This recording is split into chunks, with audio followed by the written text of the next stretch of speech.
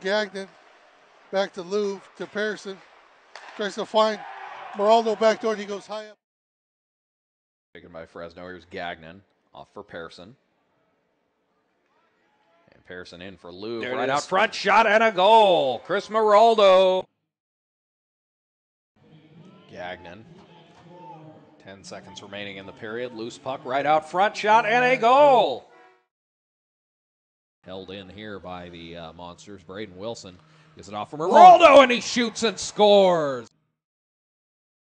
Across Louvre, back over to Gagnon. Sent back in, flipped in, shot and a goal.